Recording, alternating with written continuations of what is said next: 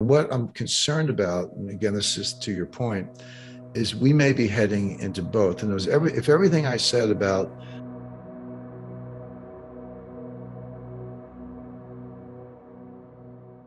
Hello everyone, today our guest is Jim Rickards. James G. Rickards is an American lawyer, economist, investment banker, speaker, media commentator, and author on matters of finance and precious metals. He is the author of Currency Wars, The Making of the Next Global Crisis, and 6 other books. He lives in New Hampshire. In this video, Jim Rickards talks about the rising inflation and interest rates, the strength of dollar and its impact, and deep analysis of global and U.S. economy and macro environment. If you enjoy this highlight videos, please kindly subscribe and help share this video for us to share more of this valuable content. Thank you. Stubbornly high inflation has Wall Street worried that the Federal Reserve will respond by raising interest rates until the United States tumbles into recession, taking the weakening global economy with it. While analysts say the U.S. economy grew in the third quarter, signs of trouble are multiplying here and abroad. Higher mortgage rates are chilling the U.S. housing market. Energy shortages are hurting German factory output, and recurring coronavirus lockdowns are hobbling Chinese businesses. The Fed and other central banks are tightening credit to fight historically high inflation, even as 3 of the world's main economic engines, the United States, Europe, and China, are sputtering. With the United States and other governments also reducing spending on pandemic relief measures, the global economy is getting less support from policymakers than at almost any time in 50 years, the World Bank said on Thursday in a new report that warned of rising global recession risks. And I hate to use the word conundrum because Greenspan used it, but conundrum is a fancy way of saying I don't really understand what's going on. But this is a conundrum for a lot of people because they look at it, the U.S. objectively, okay, our debt to GDP ratio is over 130%, the highest in U.S. history. Tons of research coming from obviously Ken Rogoff, but really Carmen Reinhart, Vincent Reinhart, and others, but many others, not just them, that says at those debt to GDP ratios, you can't grow.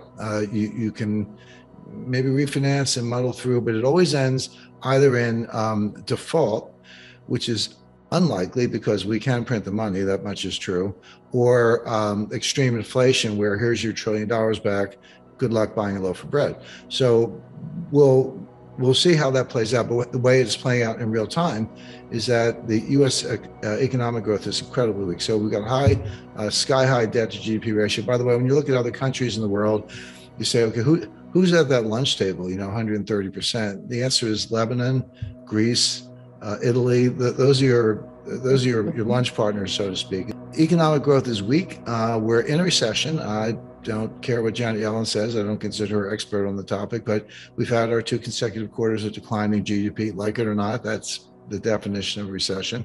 The fact that the National Bureau of Economic Research, which is a private group, by the way, but they're the recognized referees on recessions and recoveries, the fact that they haven't said so doesn't mean anything because they never do say so until 9 months or a year after it happened. And for that matter, most recessions are 2 quarters, some 3, some have been longer, but most recessions are a couple of quarters.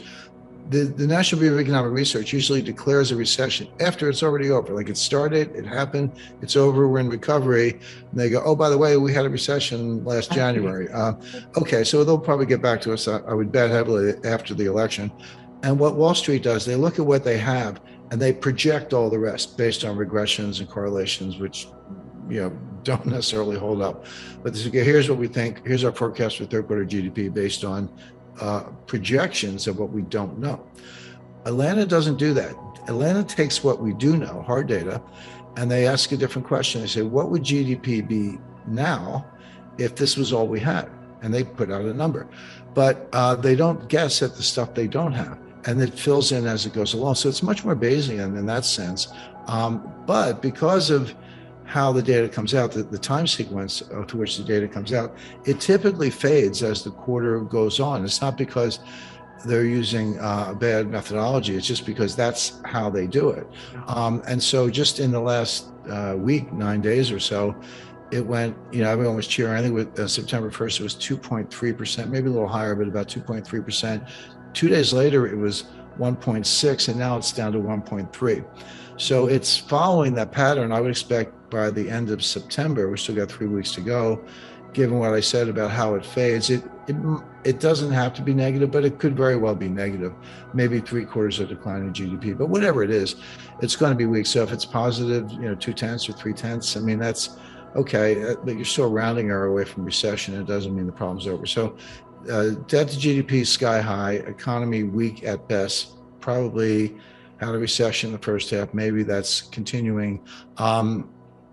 People talk unemployment close to an all-time low, went up a little bit in the last report. Yeah, but even at 3.5% or so, that is extremely low. I mean, I go back to the 1960s, and that was low by the measures of the 1960s. But that completely ignores probably 8 to 10 million Americans who were perfectly able of having jobs and working, prime age 25 to 54 years old, who are not in the workforce. Why is the dollar so strong? And the answer is, for this, you have to go behind the curtain. You have to look into what's called the plumbing of the international monetary system. And I had a discussion, and this goes back, this is 1980. So I'm an young, up and coming vice president of Citibank. That's back in the days when it was a bank before they turned it into a hedge fund. So I'm like a 27 or whatever, a 28 maybe year old lawyer, but I'm talking to Walter Wriston. It's a one-on-one conversation. He was, for those who don't know the name or don't recall, he was probably the second greatest banker of the 20th century after Pierpont Morgan. So I'll give Morgan the prize, but he left around 1910. And Wriston was the inventor of the Eurodollar. Sorry, the negotiable certificate of deposit. Eurodollars are around a little bit earlier, but he took the CD that was your interest in the Eurodollar, made them negotiable and tradable. So I'm having a conversation with him, and I had just seen this movie, which I highly recommend. Chris Christopherson, Hume Cronin, and Jane Fonda. It's called Rollover. And it's, again, 1980, but all-star cast. Yeah, I got a murder mystery, a little sex thrown in, but it's basically about the collapse of confidence in the U.S. dollar. And Hume Cronin plays the Walter Wriston part.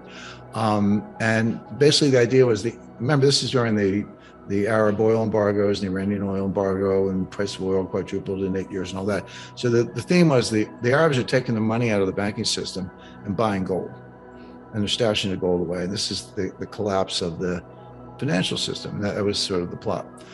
So I said, Mr. Wriston, what about that? Everyone took their money out of the system and bought gold. Wouldn't that collapse the system? And he looked at me like I was a new kid on the block, which I was. And he said, well, what you have to understand is that you can take your money out of the bank and you can buy gold. But the person who sold you the gold got the money and they put it back in the bank. So it doesn't go anywhere. It's a closed circuit. And of course, now I'm like, oh yeah, you're right. Of course, he's right. And he said, so the stability of the system doesn't depend on who sells what for dollars. Yeah, it affects exchange rates a little bit and interest rates or the price of gold. But he said the money it can't literally disappear. It has to go back into the system. It's a closed circuit. And of course, that's how the Eurodollar system works. But the one thing but it presupposes that you can always borrow in the Eurodollar market.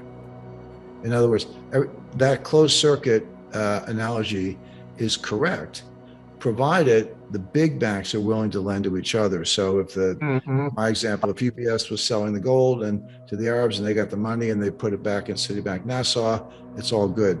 But what happens if that money supply, now I'm talking about Eurodollars, actually shrank? And that is a heart attack in the global financial system. We're like, well, okay, what's going on? And believe it or not, there's a global dollar shortage. And when you say that, people say, wait a second, you kidding me? The Fed printed, the Fed's balance sheet in 2008 at the start of the global financial crisis was $800 billion. It was $4.5 trillion by the time we got to the end of the taper in November 2014. then okay, yelling a little bit, but mostly Powell got it. They started quantitative tightening. They got it back down to around 3.5 trillion by the time COVID came along, and then boom, it's up to 7.5 trillion. Might have gone higher than that, and that's M0. M1 was exploding even more. So people go, so the Fed printed, $7.5 trillion. How could there be a dollar shortage? And that has a two-part answer. One is the money printing, at least M0, is irrelevant. It just doesn't matter because how do they print the money? Well, the Fed buys securities from the primary dealer. What do the banks do with that money? They give it back to the Fed in the form of excess reserves. The bank deposit at the Fed, in effect. So that money never went anywhere. It was created. It is on the balance sheet, but it all went to the asset side, which were securities, and it never went into the economy. So where does the money come from that runs the economy? If you or I want to go shopping or go out to dinner, multiplier, right? Isn't that what? Well, it comes from the commercial banks. It comes from M1. Yeah, there is a multiplier, but that's in M1 and M2, which is created by the banks at will. And the Fed, those commercial banks have as much printing power as the Fed. They just do it differently by lending money or buying securities and paying for them with money that they create.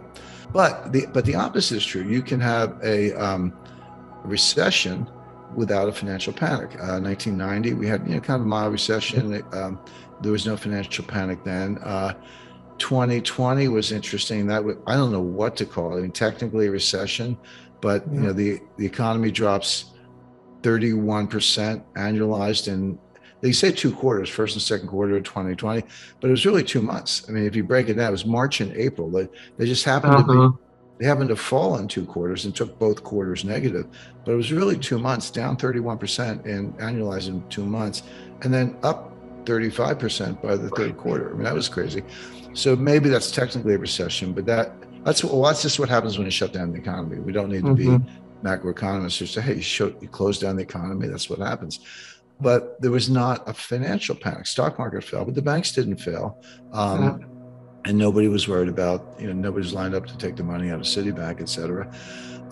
But sometimes so you can have recessions without panics. You can have panics without recessions. October 19th, 1987, Dow falls 22% one day, no recession. But sometimes they do go together. In 2008, they did. We had both. We had an honest to goodness financial panic. Everyone knows, Bear Stearns, Fannie Mae, Freddie Mac, Lehman, AIG. But I can tell you, and I've spoken to a lot of people, Morgan Stanley was days away. If you had talked to John Mack, he's like, hey, I got no time to bail out Lehman. We're trying to keep afloat ourselves. And then Goldman would have been behind that, probably Citi, and maybe JP Morgan would have been the last one standing. And the economy collapsed and the stock market fell well over 50%, I think 60%. So that was an example of both. And what I'm concerned about, and again, this is to your point, is we may be heading into both. And if everything I said about what's behind the curtain, the plumbing of the financial system, acute dollar shortage, scramble for collateral, which leads to deleveraging, because if I can't get the collateral, I got to take the trade-off. Yeah. Deleveraging of balance sheets, et cetera. Which are the early warning signs of a global financial panic. And the expectation was that the pivot would come as early as January or February 2023, or some people were even saying December 2022. And that's the signal that the inverted Eurodollar futures curve is sending. But as I said, it doesn't mean the Fed gets them. Is the Fed looking at Eurodollar futures? I don't think so. I think they're looking at the Phillips curve, which is a joke. We're looking at the unemployment rate, which is misleading. And I love it when the employment report comes out and says, wages were up 5% on an annualized basis. It's like, yeah, that's nominal, and inflation's 8%. You're down 3%. People are losing money. But so the Fed will pivot eventually, but it'll be too late. It'll be after the damage is done, after we're in a deep recession, unemployment rising. Since 1981, U.S. and global growth have largely moved in tandem, according to Citigroup research. In each of the 4 global recessions since 1980, the United States, which accounts for roughly 1/4 of world gross domestic product, or GDP, slowed either right before the global economy fell into a slump or at the same time.